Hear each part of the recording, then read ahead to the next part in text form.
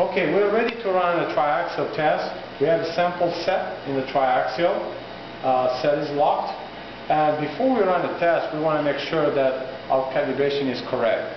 One quick way of checking the calibration is load cell. We can push by hand on the load cell, and we look at the software and the view system monitor.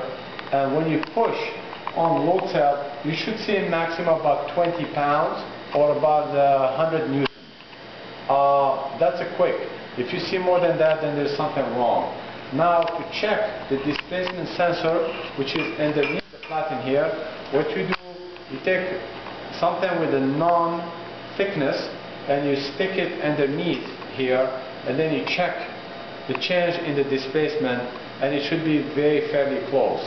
Now that's checking the load cell, checking the displacement.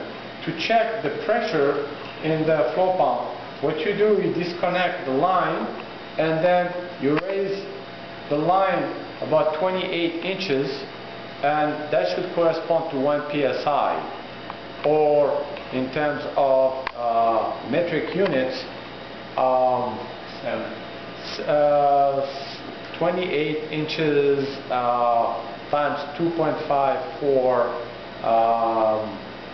gives you that in centimeters, and then it will correspond to about 7 kilopascal. So that's a quick check to do.